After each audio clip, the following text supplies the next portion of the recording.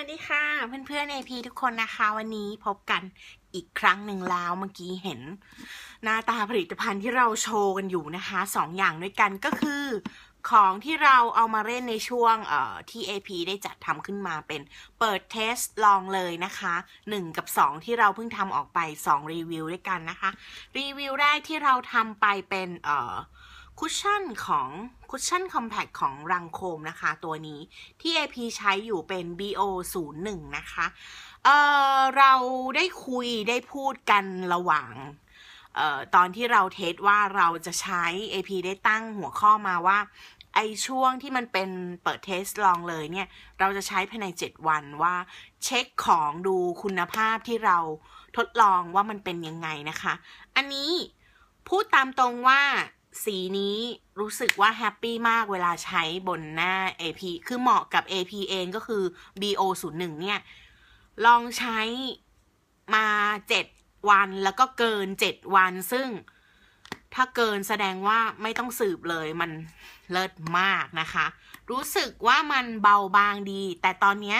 รู้สึกเขาจะมีคุชชั่นตัวใหม่ออกมาประมาณ7 สีของรังโคมนะคะแต่อันนี้เราจะพูดถึงเจ้ารังโคมเบอร์ BO01 กันที่ใช้เนาะอันนี้ชอบจริงๆถามว่าใช้ดีตรงไหน1บางเบานะคะแล้วก็2สีเขาไม่ drop ลงหรือไม่ทำให้หน้าเราโทรมระหว่างวันเลยส่วนที่3ที่ชอบจริงๆคือเป็นคุชชั่นที่ปกปิดความมันได้สุดยอดค่ะคนอื่นที่ลองอาจจะไม่ได้ผลลัพธ์ที่ AP พูดออกมาบางคนได้บางคนไม่ได้อันนี้มันอยู่ที่แต่ละคนนะคะขอ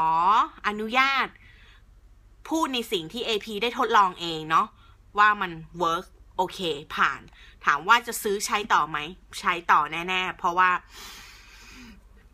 มันจะหมดแล้วนี่ให้ดูนะคะคือตัวข้างในแอบเขียเนาะแอบเขียแล้วกันมันก็เริ่มเนี่ยแห้งๆละเดี๋ยวเราพอมันแห้งอีกนิดนึงอาจจะกลับ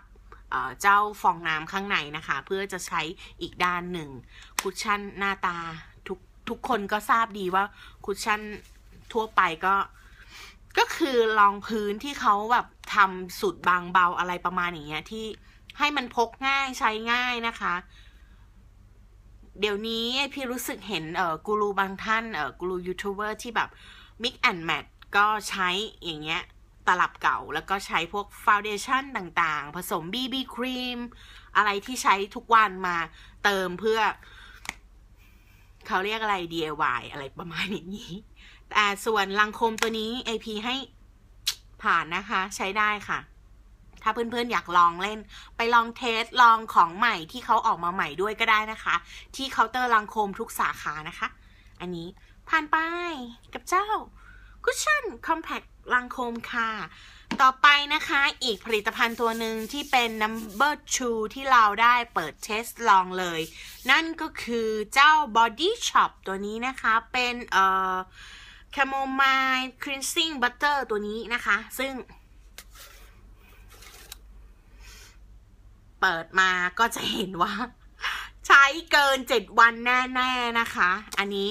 7 วันแล้วเหมือนกันแล้วก็เกินมาจนถึงที่ใช้อยู่ทุกวันนี้นะคะราคาอยู่ที่ลืมบอกเมื่อกี้เจ้าอันนี้น่าจะอยู่ที่ประมาณ 2,000 กว่าบาท 2,050 อะไรประมาณนี้นะคะพร้อมรีฟิลแล้วก็ตลับจริงด้วยนะคะส่วนเจ้าตัวนี้อยู่ที่720 บาทนะคะเนื้อเขาก็จะเป็นเหมือนบัตเตอร์ใช้ง่ายมากถามว่าตลับเดียวพกพาจบหลังๆมาเพิ่งมีขออนุญาตเอาแทรกเข้ามาในคลิปก็เป็นตัวของที่เขาแยกออกมาเป็น Makeup Remover นะคะก็คือกลิ่นเดียวกันทุกอย่างเลยเหมือนกันลายเดียวกันแต่เพิ่งได้มาไม่ได้เอามาเป็นเปิดเทสลองเลยคือลองใช้เลยเพราะว่าตัวนี้เขาผ่านอยู่แล้วซึ่งตัวนี้ก็ต้องผ่านแน่นอน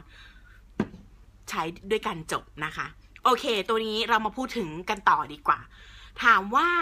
คุณสมบัติดีไหมดีมากเพราะว่าก่อนหน้า AP จะเป็นคนชอบใช้น้ำพวกเขาเรียกอะไร วอเตอร์ที่มันเป็นล้างเครื่องสำอางเช็ดออกอะไรเงี้ยซึ่งมันรู้สึกว่าล้างไม่สะอาดเช็ดไม่สะอาดเลยจนได้มาลองได้ยิน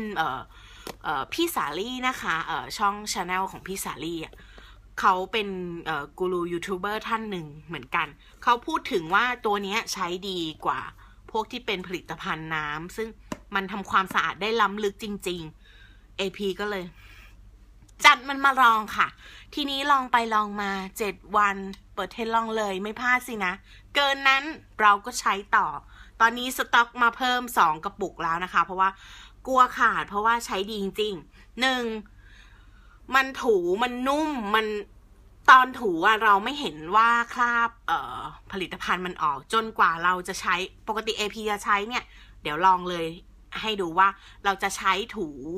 ออกไปเลยอย่างนี้นะคะเดี๋ยวเทสที่ตรงแก้มให้ดูจริงๆถ้าเพื่อนๆอยากเห็นการเล่นจริงๆจังๆที่เล่นเต็มรีวิวนะคะย้อนกลับไปดู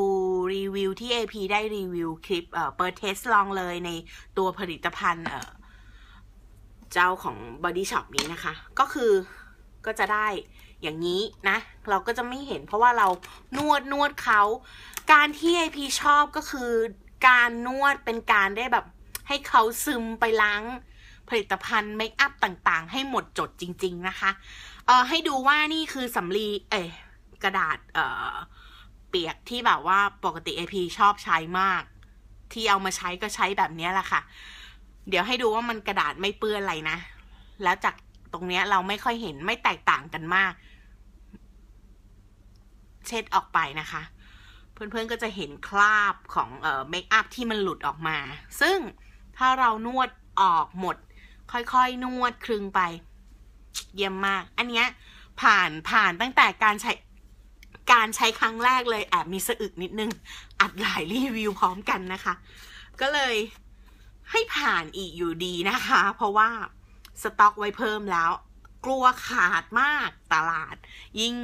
รีวิวหลาย YouTube หลายท่านรีวิวกันแล้วมันกลัวมากเลยกลัวขาดตลาดนะคะโอเควันนี้ก็เป็นสิ่งที่มาพูดสรุปให้ฟังนะคะว่า2 ตัวที่เราเล่นกันในช่วงเปิดเทสลองเลยนั้นถือว่าผ่านค่ะเดี๋ยวคลิปหน้าจะเป็นการเล่นของผลิตภัณฑ์ตัวไหนชิ้นที่3และชิ้นต่อไปรอชมกันนะคะวันนี้บ๊ายบายขอบคุณมากค่ะฝากกดไลค์กดแชร์นะคะแล้วก็subscribe กันด้วยนะคะวันนี้ขอบคุณค่ะ